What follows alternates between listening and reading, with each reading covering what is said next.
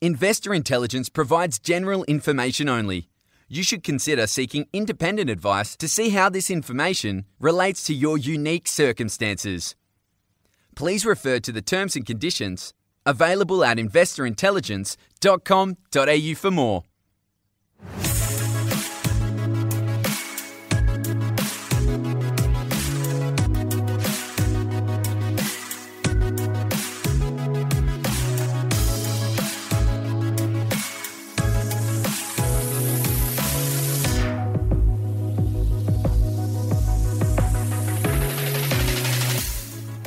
Welcome to this week's episode of Investor Intelligence, your weekly podcast on all things investment, hosted by me, Jacob Kearns.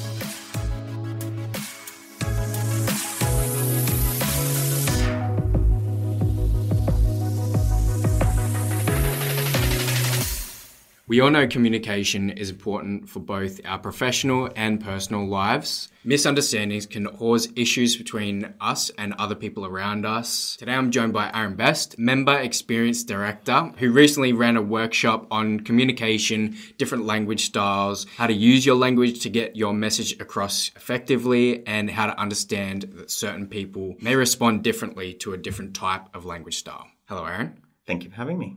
So, Aaron, can you run through why you ran that workshop and the importance of learning how to communicate effectively?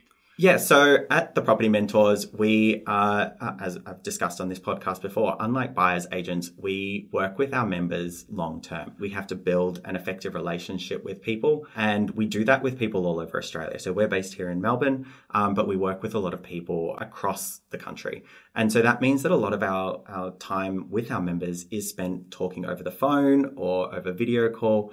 If we're lucky, our members might be in Melbourne and we get to see them, or they come visit Melbourne and we ask them to come and have a coffee. But a lot of the time, our communication with them is over the phone. And so it's important that we are really thinking about what kind of rapport we're building with them, what kind of message we're getting across, because we're asking these people to trust us to build property portfolios. That's hundreds of thousands of dollars. If we don't communicate effectively with that person, then that can cause issues with our relationship in the future. Right. So on that note, throughout the workshop, you covered that communication is more than just the words we say. Can you elaborate on that? Yeah, so studies have found that communication is, as you said, it's more than just the words that we're using. The three factors that come into play with communication often are body language, tonality, and the words we use. And interestingly, the statistics show that the words that you're using it actually only represents about 7% of getting your message across. 55% of communicating is actually your body language, and 38%, if my maths is right, is the tone that you use. So it's really important that you are thinking about everything that you're doing. How are you standing when you're speaking to someone? And as you mentioned, we do a lot of our communication over the phone, which means we are losing more than half of our ability to communicate effectively with someone. Yeah. So we have to be really mindful of the tone that we're using and the language that the words that we are using. And further to that, when in most people's lives, we're doing so much more communication over text and over email. Over text and email, you're losing tone again. So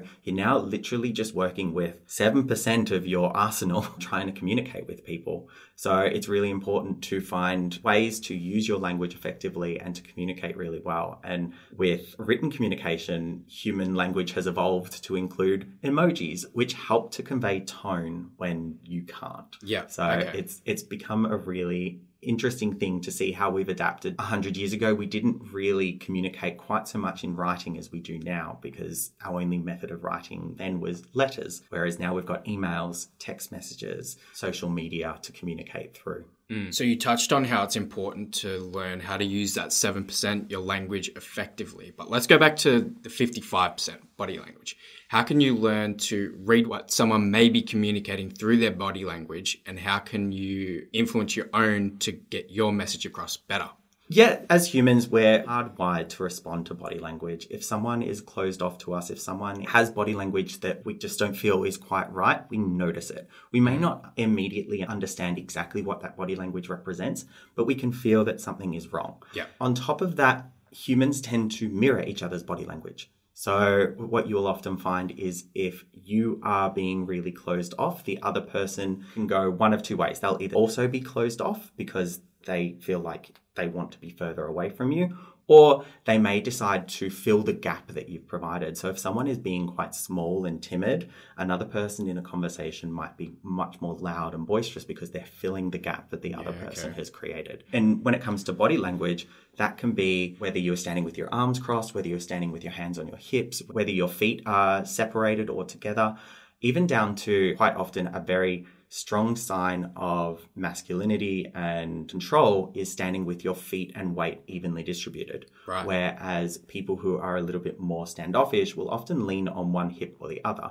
Okay. And that creates a more relaxed and casual and less powerful stance. Well, it's interesting you say that, a lot of it we don't pick up on straight away. In doing my research for the podcast, I started to read about the different types of body language that other people use, which I found interesting that, a lot of the communication happens and we don't actually realize it, but on a subconscious level, we are paying attention to those cues. That's a really good point. You may not realize exactly why you don't like someone or that you're not responding well to someone, and it could be because of their nonverbal cues. So nonverbals are really important to communication, and it might be that someone isn't making eye contact with you, or it might be that their body is turned slightly away from you, and so you don't feel like they're giving you their full attention. Yeah. And although it may not be something you're consciously aware of, subconsciously you do respond to that and you change the way you feel about that person. Yeah. And when it comes to business and personal life and those sorts of things, we often talk about people do business with people they like. If you aren't communicating well with someone, if you're not paying attention to the way you're presenting yourself to someone and they are getting those nonverbals that make them feel less important to you, or they don't engage with you very well, then they're less likely to want to actually engage with you in a professional way. Yeah. So it's just as important to understand how you're presenting to someone else as it is to understand what message someone is giving you through their nonverbal cues. Yeah. Something else you mentioned in the workshop was that there's 4 stages of communication and that what you say and how you communicate is only really 50% of the conversation. What did you mean by that?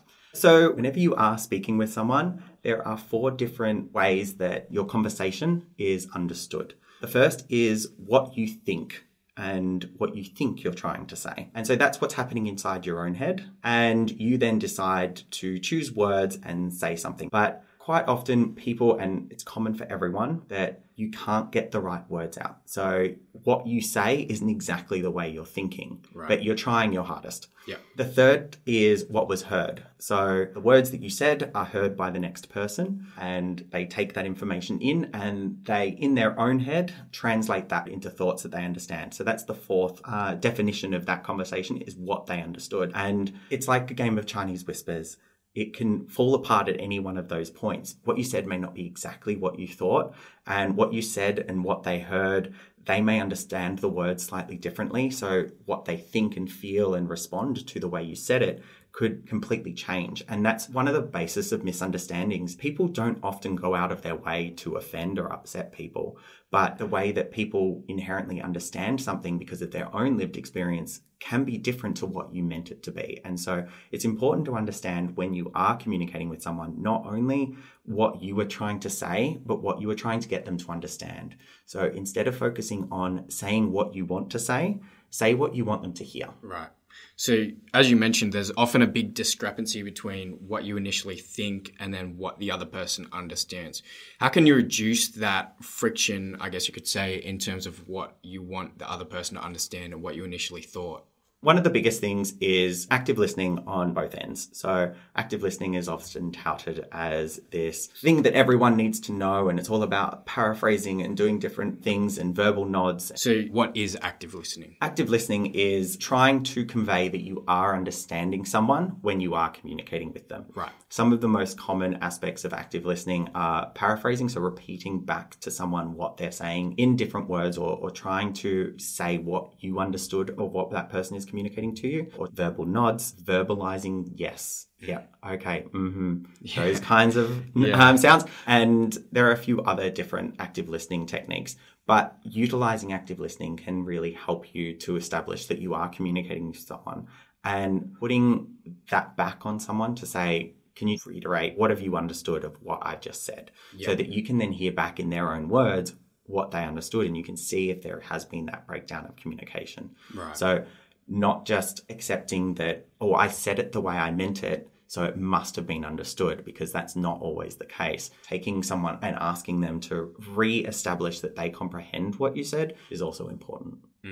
Again, in my research for this podcast, I also read that when you are looking at someone's body language and trying to understand what they're communicating, that it's often wise to not look at body language on its own in a vacuum. So think about what someone is trying to communicate in the whole context. What are the words that they're saying and how the body language and tonality, as you touched on before, how does it all come together? Not just is someone turned away, maybe there's a particular reason for that. And often people use the example of if someone's arms are crossed, they're not receptive to what you're saying, but maybe they're just cold, or maybe they're more comfortable resting their arms in that position. Yeah, in another life, I was studying forensics, and part of that was forensic psychology. And one of the techniques that they taught you when you are dealing with people is to try and establish 5 things from 5 meters away. So looking at someone, establishing 5 different things you notice about them, and deciding what could possibly be the reason for that, and coming up with all the different reasons, not just jumping to the first conclusion. So does someone walk with a limp? Why are they walking with a limp? Is it an injury, or is it something more long term? Is someone being short with you? Is it because they're hangry, or is it because they don't like you? Thinking about all the different scenarios and not just jumping to the first conclusion. I know I've seen it a lot with various people, and in particular it happens between couples and people who are quite close to each other emotionally. They will have quite emotive responses to the other person's behavior. And that can cause a breakdown in communication. I know I'm guilty of it as well, in that my friends, my family, my partner may say something in a certain way and they don't mean it that way, but I've taken it that way and I respond in kind. Yeah. And it can be really important to take a step back and go, am I misunderstanding the situation? Am I jumping to conclusion? Did they mean that the way I took it? And it could be, yeah, someone's got their arms crossed. Are they closed off from me, or are they cold? Thinking about those kinds of things and not acting before you know what the actual reason was for something. And I think the biggest thing with that in communicating effectively and trying to understand what someone's communicating is a level of self-awareness. And you talked about that in the workshop as well, how your thoughts influence your feelings and your feelings influence your behavior. And again, in my research for this, I came across a term called cognitive restructuring, which means essentially being self-aware, picking up on negative thoughts when they arise and not engaging in them. You might say, I'm not a good public speaker, but you could reframe that as, I have valuable insights to share and I can improve my public speaking. Yeah, I really love this topic. One of my favorite things about cognitive behavioral therapy is that, as you mentioned, the thoughts that you have influence the feelings that you have, influence the behaviors that you exhibit. Yeah. And for a lot of people, understanding that thoughts and feelings are separate and that they aren't codependent. You can have a thought without it causing a feeling. You can have a negative thought without getting sad. You can think that someone has slighted you without getting angry. It's understanding that there is a difference between your thoughts and your feelings, and that they're not always tied together. And as you said, they've then got behavior.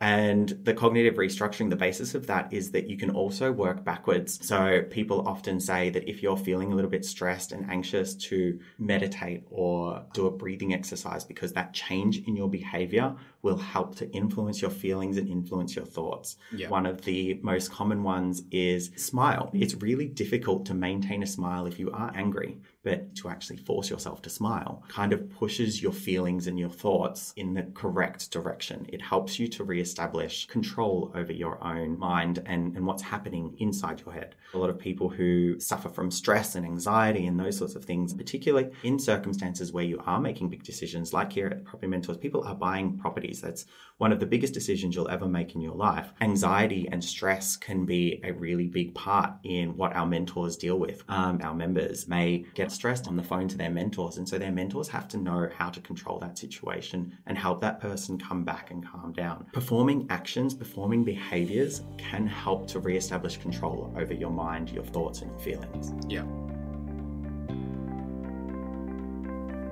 Here at the Property Mentors, we have decades of experience investing in property. We know what to look for and what kind of impact it can have on your portfolio. We have access to brokers, accountants, and property managers to make sure your portfolio performs. Visit thepropertymentors.com.au to learn more.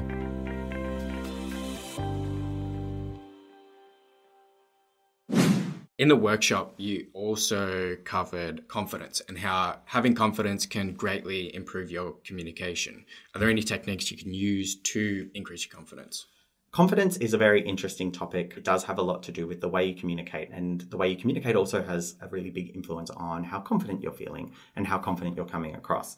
There are two fairly common things that I really enjoy about the way that your communication style can influence your level of confidence, both perceived and felt. The first is things such as limiting language. Quite often people will use words like just or only to soften a sentence. You might say, oh, I just work in customer service, or I just own one investment property. But you can take that word out of the sentence and the sentence is still the same. So you can say, I work in customer service, or I own an investment property. It adds to the level of confidence in the sentence just naturally. Both the way you feel saying the sentence, you feel a lot more confident saying that sentence. Sounds like more of an achievement rather than I just. Yes, exactly. And it also helps the other person listening to feel that confidence as well. Yeah. And you've done nothing except for remove an extra word. The other big technique that comes with that is we've discussed how your body language can influence your behavior, and things like smiling can make you feel happier and those sorts of things. And standing in a more powerful position can also help you feel more powerful and confident. People who stand making themselves feel small, their shoulders are slouched in, their back is rounded, and they've got their hands in their lap, they will often feel less confident. But someone sitting back in a chair, someone who has got their hands open, someone who's got their chest large and their shoulders out, that bringing of that strength to the way you're holding yourself will in turn make you feel stronger and more powerful and more confident. So it's important to understand exactly how the way you're communicating and those nonverbals, how that is impacting the way you think and feel and behave in your own right. So make small changes to the way you're holding yourself, because it can help you feel more confident in your day-to-day life, as well as make people see you as more confident. And it's interesting how you bring that up, because we do, whether consciously or not, perceive people who aren't taking up as much space. Maybe they're crouched over or hunched over. Not only do they feel less confident, but we see them as less confident as well. Exactly. And if we see them as less confident, we're less likely to believe in their abilities. People who are confident are the people who we think, yeah, they're going to do really well. And that, again, comes down to our relationships that we've got with our members here at TPM. If we're not showing that we're confident in the decisions and the research that we're doing for a member, then why should that member trust that we know what we're doing? If they're going to be guided by us to help them build a multi-million-dollar portfolio, shouldn't they have confidence in us that we know what we're doing and that we're confident in what we're telling them? Yeah, absolutely. Is there any other language that might be useful in getting your message across? I think it can be really important when it comes to choice of words is understanding that certain words have certain connotations. Things such as the word why. Although it's a harmless word, a lot of people can feel really antagonized by it. So depending on the situation, if you are having quite an emotive conversation with someone, whether it be a partner or you're making a really big decision, being asked why can make people feel quite taken aback. So finding other ways of asking that question, like I personally will often, if I am trying to push someone for more information, I might say, how come? So they might say, oh, I'm not quite ready to get started on my property investment journey. And instead of going, why? I'll be like, how come? What makes you say that? It's a softer way of still getting the same information. Understanding that if you want someone to communicate effectively with you and you want to get your point across, choosing words that make them feel comfortable is more likely to have them respond positively to you than choosing words that make them feel attacked. Even though you don't mean to, it can have that connotation. Again, it comes back to the word that you said versus the word that was heard versus the way it was understood. Yeah. So the way you communicate and the way you understand others' communication obviously makes a big, big difference to your life and in both your personal relationships and your professional life, your career, job, etc. What can you do to improve your communication when it's something that's so deeply ingrained into us? For me, one of the things that I like to do is review what I'm doing. So I know that a lot of people will often keep a journal. Keeping a journal allows you to review how a situation occurred and what your response to it was and what your thoughts and feelings were. And taking the time to understand what your reaction to a situation was.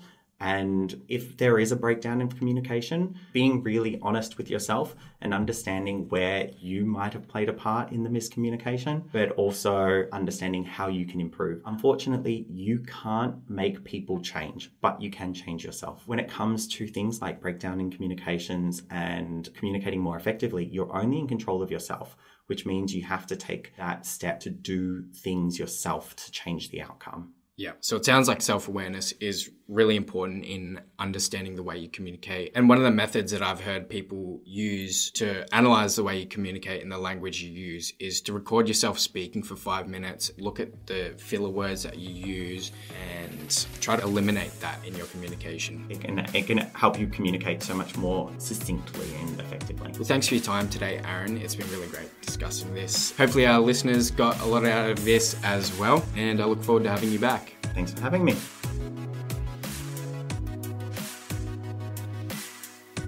If you found this episode or any of our episodes helpful, please make sure to share and leave a rating to help us reach more people on their investing journeys.